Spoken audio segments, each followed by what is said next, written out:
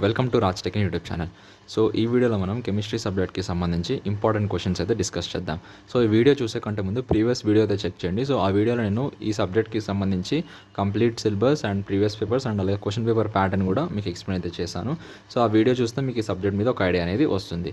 So వీడియోలోకి వెళ్ళిపోయే ముందు ఒకవేళ మీరు మా ఛానల్కి కొత్తగా వచ్చినట్లయితే ఛానల్ని సబ్స్క్రైబ్ చేసుకోండి అండ్ అలాగే పక్కన బెల్ ఐకాన్ కూడా ప్రెస్ చేయడం మర్చిపోకండి.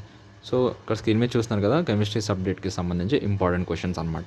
సో ఈ ఇంపార్టెంట్ క్వశ్చన్స్ మీరు ఆల్ 5 యూనిట్స్ కనుక నేర్చుకుని వెళ్తే, only important questions all 5 units నేర్చుకుని వెళ్తే ఈజీగా మీరు 4 to 5 క్వశ్చన్స్ అయితే 100% అటెంప్ట్ చేయగలుగుతారు. లేదా మీరు ఈ 3 యూనిట్స్ 1, 2, 3 యూనిట్స్ ఇంపార్టెంట్ క్వశ్చన్స్ చదువుకొని previous papers complete 5 units all questions నేర్చుకుని వెళ్తే మీరు ఈజీగా 3 to 5 క్వశ్చన్స్ అయితే అటెంప్ట్ చేయగలుగుతారు. సో యూనిట్ 1 క్వశ్చన్స్ అయితే మనం చూసుకున్నట్లయితే, సో ఫస్ట్ టాపిక్ వచ్చేసి linear combination of atomic orbitals. So దీన్నే షార్ట్కట్లో మనం LCAO థియరీ అంటాం. సో ఇది హైలీ ఇంపార్టెంట్. సో ప్రీవియస్లీ మనకి కోవిడ్ ప్యాటర్న్లో లాస్ట్ 2 times అయితే రిపీట్ అయింది. సో హైలీ ఇంపార్టెంట్ టాపిక్ అనమాట ఇది. అండ్ ఇందులో నుంచి కూడా కంపల్సరీ మీరు ఒక క్వశ్చన్ అయితే ఎక్స్పెక్ట్ చేయాలి. Either N2 model diagram of N2O2 లేకపోతే N2O2కి సంబంధించింది కానీ. సో ఈ 3 N2O2 F2కి సంబంధించి మోడల్ డయాగ్రామ్స్ అయితే మీరు ఎక్స్పెక్ట్ చేయొచ్చు. అండ్ నెక్స్ట్ వచ్చేసి CFT అంటే క్రిస్టల్ ఫీల్డ్ థియరీ, దానికి సంబంధించిన features and splitting of d orbitals in square planar complexes and it's limitations అనమాట. అండ్ నెక్స్ట్ టాపిక్ చూసుకున్నట్లయితే effect of doping on conductance, next band structure of solids and లాస్ట్లో మనం చూసుకున్నట్లయితే atomic and molecular orbitals differences. So first యూనిట్లో మీరు ఈ 6 topics నేర్చుకుని వెళ్తే మాత్రం ఈజీగా 1 to 2 క్వశ్చన్స్ అయితే ఫస్ట్ యూనిట్ నుంచి మీరు ఈజీగా అటెంప్ట్ చేయగలుగుతారు. సో మోస్ట్లీ ఫస్ట్ 3 టాపిక్స్ ఏదైతే చెప్పానో, సో ఈ 3 టాపిక్స్ అయితే highly important. So compulsory miss చేయకుండా ఈ 3 టాపిక్స్ చదువుకోండి. అండ్ నెక్స్ట్ ఈ 3 టాపిక్స్ కూడా మీరు చూసుకొని వెళ్ళండి. అండ్ యూనిట్ 2 చూసుకున్నట్లయితే hardness of water and it's causes, difference between temporary and permanent hardness and units of hardness and relation between them. So units of hardness అంటే మనకి ppm, mg/లీటర్. సో ఇలా మనకి డిఫరెంట్ టైప్స్ ఆఫ్ యూనిట్స్ అయితే ఉంటాయి హార్డ్నెస్ని measure చేయడానికి. So ఆ units నేర్చుకుని and వాటికి రిలేషన్ కూడా మీరు నేర్చుకొని వెళ్ళండి. అండ్ నెక్స్ట్ వచ్చేసి హార్డ్నెస్ ఆఫ్ వాటర్ని ఎస్టిమేట్ చేయడానికి సో కాంప్లెక్సోమెట్రిక్ మెథడ్ యూస్ చేస్తాం.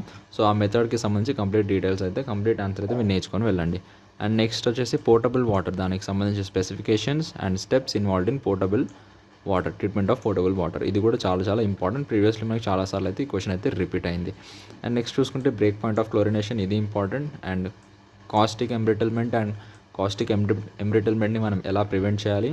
And next scales and sludges, causes and its effects.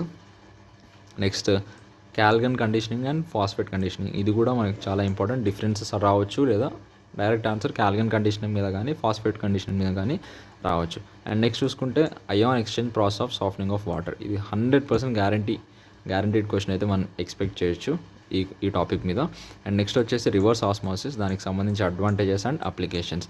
And finally మీరు ఇవన్నీ టాపిక్స్ చదివిన తర్వాత so temporary hardness and permanent hardness calculate చేయడానికి సో న్యూమరికల్ ప్రాబ్లమ్స్ ఉంటాయి. సో ఆ న్యూమరికల్ ప్రాబ్లమ్స్ని మీరు ప్రాక్టీస్ చేయండి. సో ఇవన్నీ టాపిక్స్ అయితే కంపల్సరీ మీరు లీవ్ చేయకుండా ఇవన్నీ క్వశ్చన్స్ అయితే మీరు చదువుకొని వెళ్ళండి.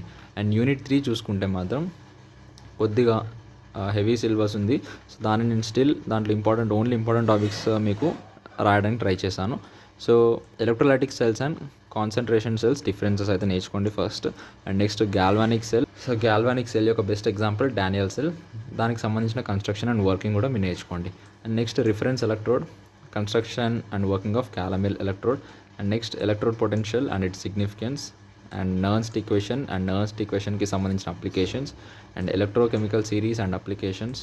Lithium cell and advantages. Charging and discharging of lead acid storage cell. And lithium ion batteries, దానికి సంబంధించి advantages, disadvantages. కొరోజన్ types and effects. And anodic and cathodic coatings and గ్యాల్వనైజింగ్ and టిన్నింగ్.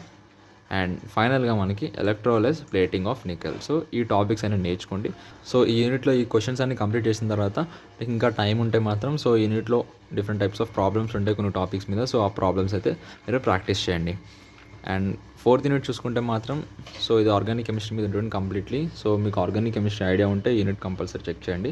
So differences between ఎనోన్షియమర్స్ and diastereomers, SN1 SN2 mechanism with examples, isomerism, classification, conformations of butane, chirality and optical activity, and next structure, preparation and uses of paracetamol ఇది very important.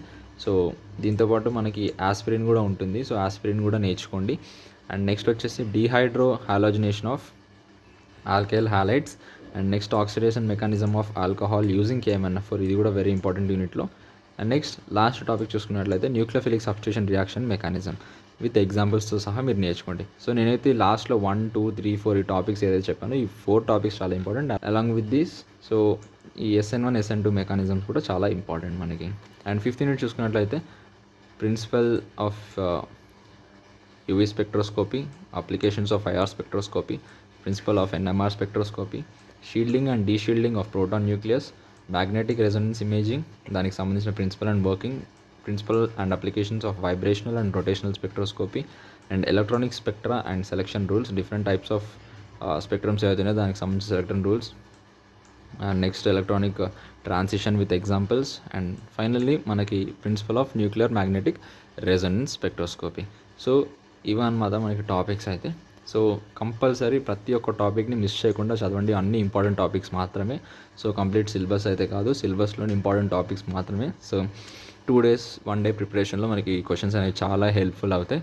So compulsory మీరు all 5 units ఈ questions మీరు నేర్చుకున్నట్లయితే so ఈజీగా మీరు 3 to 5 questions అయితే attempt చేయగలుగుతారు. లేదు మీకు టైం లేదు అనుకుంటే మాత్రం 1 to 3 units నేర్చుకోండి, లేదా 1 to 5 units నేర్చుకొని దాంతోపాటు ప్రీవియస్ ఇయర్ క్వశ్చన్ పేపర్స్ కూడా కంపల్సరీ చెక్ చేయడం మర్చిపోకండి.